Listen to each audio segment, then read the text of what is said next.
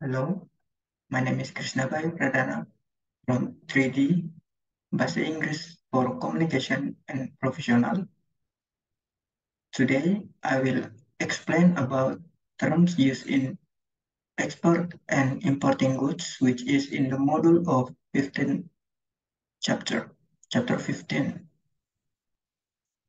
First one is the Convention on International Trade in Endangered Species of Wild Fauna and Flora, which is SITES, is international agreement that protects species in danger and guarantees that international trade does not harm the existence of species in the wild. Next one is a shipper letter of instruction. SLI is a document of approval that exporter gives its representative or freight forwarders. The document provides guidelines on how to handle and store the shipment safely and without damaging the goods.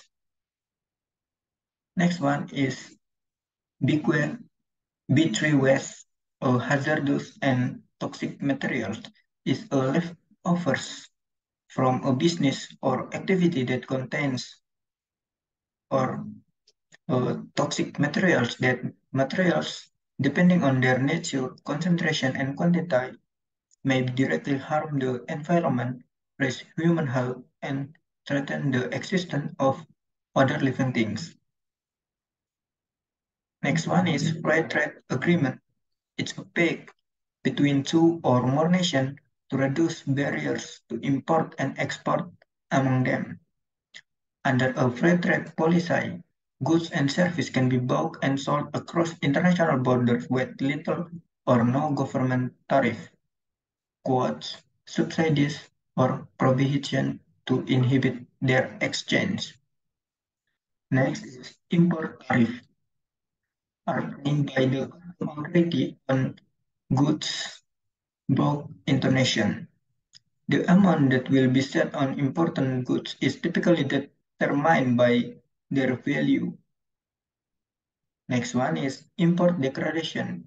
It's a document that includes information about 2.5% income tax, 10% value add tax, and various import duty at different level depending on the AS code. Next one is a presidential decree is official command or instruction given by president of nation. It's a type of executive action that has legal force, allowing the president to make choice and carry out policy without requiring permission from or approval from the legislative branch.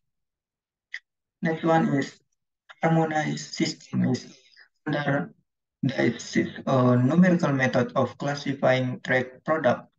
It used by custom authority around the world to identify product when assessing duty and tax for gathering statistics. The next one is export declaration is a document that contains information such as exporter, recipient, custom broker if available, means of transport, country of destination, and the goods like type, quantity, container number, and relevant documents.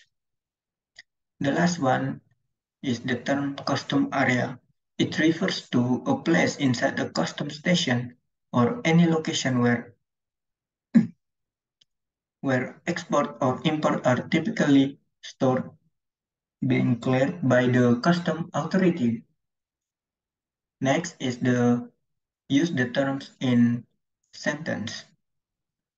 First one, SITES, besides protecting endangered species, also foster international collaboration in wildlife conservation efforts.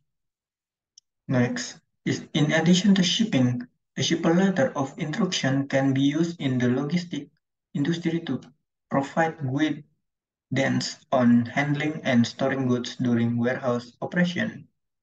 B3 waste management is essential to ensure the safe disposal of hazardous material generated by industrial process, minimizing their impact on the environment and human health.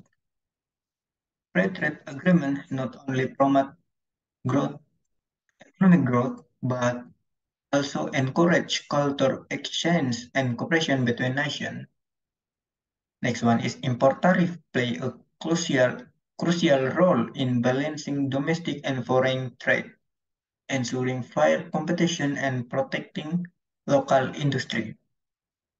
An import declaration is necessary for customs to accurately assess tax and duties on important goods, contributing to efficient revenue collection.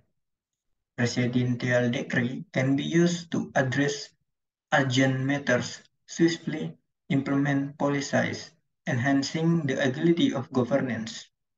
Next is the harmonized system, simplify international trade by providing a standardized product classification framework, facilitating smooth custom procedures and accurate data analysis. Next one is export declaration enable custom authority to monitor and regulate the flow of goods leaving country, ensuring compliance with trade regulation, the custom area in the context to international airports can be bustling hub where passengers and their belongings undergo security and custom clearance procedures before entering or leaving a country. I think that's all about terms used in 15, chapter 15, exporting and importing goods. My name is Krisna Bayu. Thank you for watching.